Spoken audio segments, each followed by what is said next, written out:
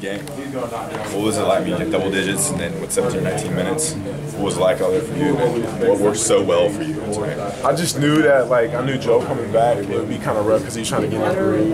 And we limited with Cam being hurt and stuff like that. I just knew I had to step up and get sparks. And like Garrett said, got in foul trouble, so I knew I'd play more minutes. I just had to step up and just play harder. Coach always talks about being ready, whether you're playing 30 seconds or you're playing a minute. Coach always says, if I'm playing 30 seconds, that's going to be the best 30 seconds I ever play. So just stepping up and playing hard, that's all. Just hustle. I mean, I had a few, like, in the post entries, but mainly it was just hustle, getting them off the glass, rebounding and stuff like that, just hustle.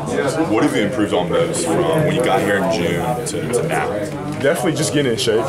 Mainly getting in shape. I was so out of shape once I got here, and just trying to pass conditioning tests and stuff like that. And Coach really pushed me past being comfortable with uncomfortable.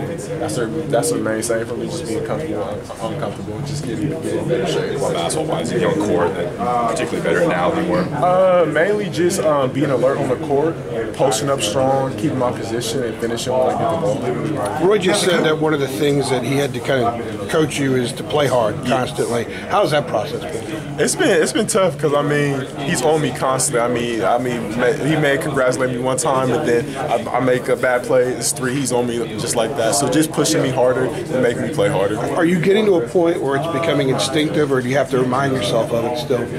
It's like 50-50. It's like 50-50. Sometimes instinctive, and sometimes it's like I just let fatigue just settle in on me, and I just get tired and just go back to my old ways. But it's starting to get much better. Is it easier when you're getting results, you're getting the rebounds, and getting points? Oh yeah. It definitely gives you a little motivation. The coach said there were 3 tests that you had to pass, and you hadn't passed it through. What's he talking about? 12-minute run. The 12-minute run? Yeah. What are the 2 that you've done?